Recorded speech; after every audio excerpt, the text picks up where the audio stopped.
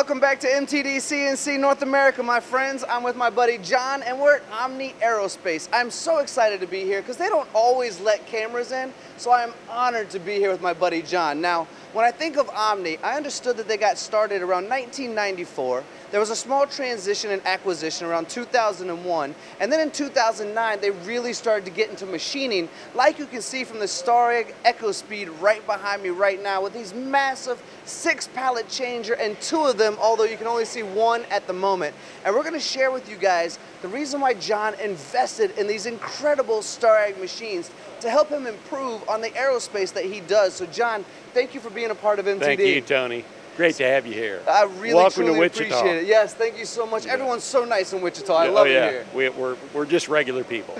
I like that about you too. Thank you. So let's talk about this beautiful Starrag Ecospeed. Now, we know this is an investment, and not just money, but time and implementation and everything that goes along with it. What helped you make those decisions?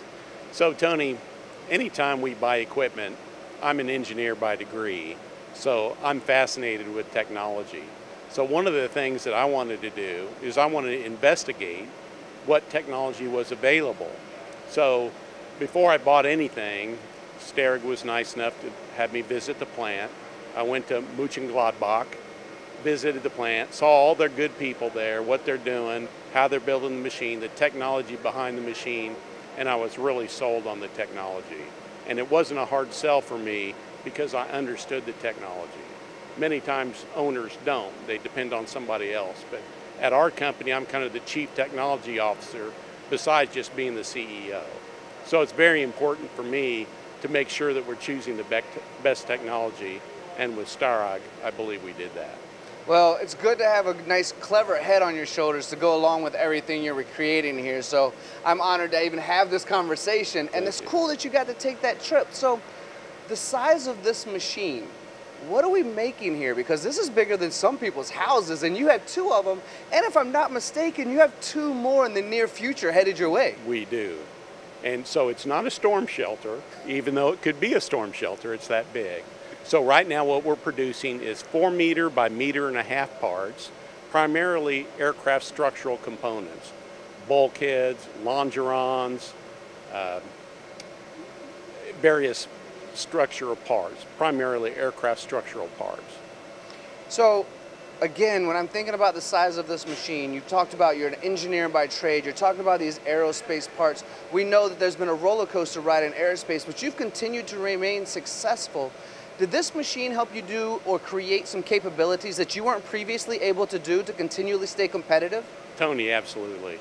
So we realized very early on that we were a small company and we needed to set ourselves apart. Well, we weren't going to set ourselves apart if we didn't have something really to wow our customers. And with the Starrag Ecospeed machines, we really did that. They're a great partner. They helped us out a lot. We brought customers in. The customers were wowed. We were the first people in Kansas, in Wichita, to have these machines. And we had an open house, and we were very open about it. We're not a company that's, everything's top secret, you can't come in here. And various customers all over the place came in and visited our machines. Some of our customers keep coming back.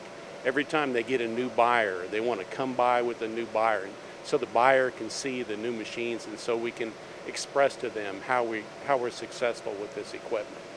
It's really been a showpiece for us. It moved us to a next level, actually faster than we thought. We had one customer that next year is going to triple the business in 1 year. And some other customers we got approved for, we would have never got approved had we not had this equipment. Well, what's the saying? You can't be different if you act like everyone else or something like that, right? Exactly. If you're not going to be unique, what are you? So this business is a very competitive business. It is. It always has been. And if you're not setting yourself apart, it's very difficult to be profitable. With this equipment, we're profitable. And we're profitable normally right out of the gate. Whereas sometimes in these kind of parts, it takes 1 or 2 years till you go down the learning curve to be profitable. We don't want to wait 1 or 2 years to be profitable. We want to be profitable right out of the gate. John, that's a perfect way to describe it, because aren't we all kind of battling for that lowest price per part. We're all kind of figuring out how we can do this better, faster. And you've recently implemented this massive pallet change system that's behind me as well, these 6 pallets. I mean, they're huge. They're absolutely huge, but they allow you to do something a little outside of the box as well and run 24/7, 24 hours a day, 7 days a week. Exactly, Tony. So we were just talking a little while ago that we're moving to 4 shifts. Well, we may not need 4 shifts, right? If this is running perfect, we may be able to get by with 2 shifts, and the whole machine cell is running unattended for 2 shifts. Now that's nirvana. Now we hope to get to that, but we may not get to that overnight. But we're definitely moving that direction, and it's very encouraging. If I can run these machines lights out with no one's here, that drastically reduces my labor rate and makes me that much more competitive. Well, John, knowing you, you're well on your way to nirvana, and I know that these 6 pallet changers already go between your 2 machines working very simultaneously with everything that's involved. If you have 2 more coming and the pallet changers, you're well on your way to nirvana. Now, is there any specific stories that you can share with our audience watching right now about, it doesn't have to be the customer or the part itself, but a story about how something was being made previously before this Ecospeed from Starrag showed up? Did it take multiple setups? Was it just slower in general? Did you have to put pieces together like a puzzle piece because the machines weren't big enough to machine in one part? Do you have any stories you can share about what this Ecospeed's done for you? Sure, I can do that. So one technology that's required now, and you're going to see it go everywhere, is what's called determinate assembly. And what determinate assembly means is that you're familiar with how parts are riveted together on an airplane, riveted or fastened together. And so the current technology is everything is just pilot drilled, and then from that pilot drill you mate the parts up and cleco it together and then match drill it. Well, what does that mean? That means that you have to cleco it, you have to match drill it, you have to deattach it, you have to deburr it, you have to clean it, look out for FOD, and put it back together. So the next technology, determinate assembly, all the parts all the holes in the part are full-size parts. Now, at the assembly line, all they have to do is basically Lego it together. Just put the fasteners in, ready to go. Saves them a tremendous amount of time on final assembly, improves their quality drastically. It's just really the wave of the future. We could not do that with our old equipment. Our old equipment wasn't accurate enough. And so this equipment moved us to the next level. Even before this equipment was on the ground, our customers knew we purchased this material. They're smart, they know what this equipment can do, and they knew we'd be successful with determinate assembly parts. And so that's one story that's really moved us from the other machines. It was very difficult to do that. We couldn't get them approved. This machine, this equipment, we got approved to our customers' specifications for determinate assembly. I can't tell you what customer, but it's starting with one customer, and people that are familiar with determinate assembly will know that it's the wave of the future. And so we want to be the wave of the future now, not 10 years from now when every customer is requiring this technology. Well, John, to me, you are spot on. And if I could look at the camera and just yell in a very positive way what you just said and just, hey guys, listen, you know, one of those kind of things, you're right. Because having extra setups, having possibly machines that don't quite have the accuracy as some of the others, we're constantly doing secondary work and third-dairy work, if that's a word, and fourth-dairy work, if that's a word. To have the ability to have something either complete or nearly complete in one shot saves us all that heartache and pain, and we can go straight to the CMM room and get it done, right? Exactly, done in one. Done in one is the mantra, right? And so some of our mill turn equipment, we're already there with done in one. With this equipment, we're moving to done in one. And so it's really the way to go. And the other thing is we don't have secondary finishing operations. I have some, you can't ever get away with it totally, but definitely we're getting to where secondary finishing operations are drastically reduced. Love that, absolutely love that. Reducing secondary operations helps in so many ways, which I won't reiterate to the camera because you guys know what it's like to remove secondary operations. Something about this spindle I think is unique on this Ecospeed, and it's the combination of speed and power. You have 160 horses on 30,000 RPM, and I would guess that you primarily machine aluminum, or for the UK guys out there, aluminium, but aluminum. They invented it, right? They invented it, right.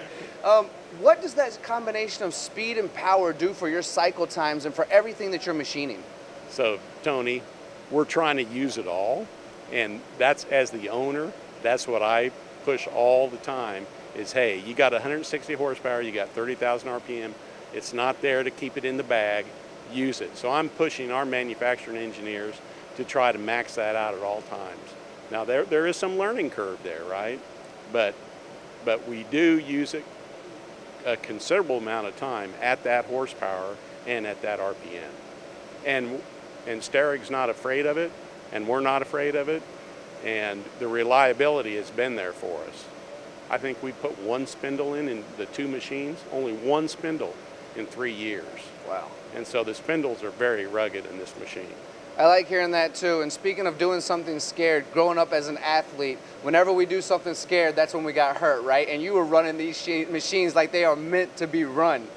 Exactly. So, last question before I let you go, because you're doing an amazing job. I want to keep you on camera all day long. If that's okay, we might just stay here for another hour. Give me a or so. chair, okay? We'll get you a chair. Yeah. The last one before I let you go is, obviously, this is a big machine. I've said that a few times. You've reiterated that a few times. Obviously, you have big projects as well to go along with it, which means the service from Starrag has to be significant in order to support a project like this. How have they been for you? You know, they're 24/7. They really are. Even though, you know, their engineering is in Germany, they'll get on the phone at any hour of the day. They're not hard to schedule. They've really been great with us. They'll bring in people right away. They know that, hey, this equipment's got to run, right? The price of these machines has got to run.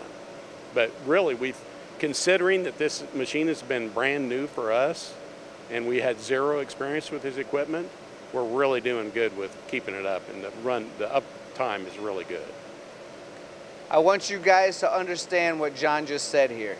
Zero experience coming into it, but knew that he needed it, knew that the company needed it, knew they were going to reduce cycle times, part changeovers, everything that goes along with it, but new to it, and are running it at a very high capacity and feeling very comfortable. So thank you for saying that, John. You're welcome, now, I'm going to bring this whole conversation around full circle to end this. Sure. You mentioned at the very beginning that you were pretty open with your doors. When you brought this in, you set yourself apart, you let customers come in, you let people come in and take a look at the beauty of what's going on here. The sign behind me says, "Our big, beautiful machine." If someone We're kind of proud of it, aren't we? As you should be. If someone wants to learn more about Omni Aerospace, what is your website and how can they find you? Our website is www.omniks.com. You can find everything about us. We've got a nice, clean website. It's easy to navigate. And my contact information is there. And if you have any questions, you can get a hold of me anytime. Well, John, as a guy of Scottish descent, I would like to call you my Irish brother. I do appreciate you. I do appreciate this conversation. Guys, I hope you've learned as much as I have today about Omni Aerospace, and check them out anytime. It'll be well worth it. Thank you.